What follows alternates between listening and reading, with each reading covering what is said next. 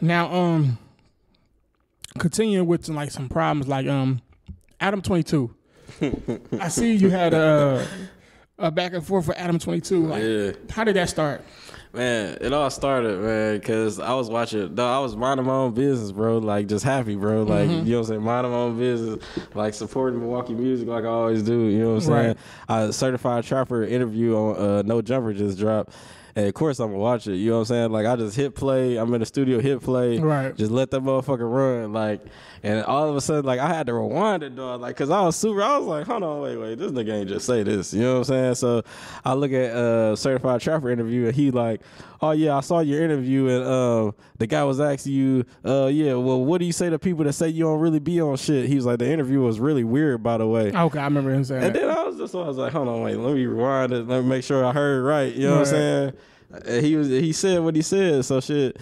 After that, you know, that's all you gotta say with me. Right, and ever since then, you've been on his... Ever since then, I've been on his ass, bro. Like, I've been on his ass. I tried to fuck Lena, bro. He ain't respond. He seen it, but he ain't. You know what I'm saying? I said I want next, bro, because he do a dog stretcher. I was going to stretch her shit out. Like, you know what I'm saying? Like, I was going to grab her by the throat, spit in her mouth, slap the bitch, headbutt her, like, come in her, nigga. Just dog the bitch, nigga. Fuck the bitch. Treat her like she ain't shit. Cum bucket, nigga. Ah, man, that's crazy.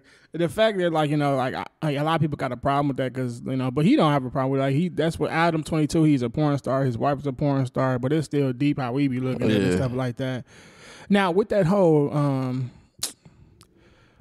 interview in the Certified Trapper, I think that was pretty cool. Did you hear like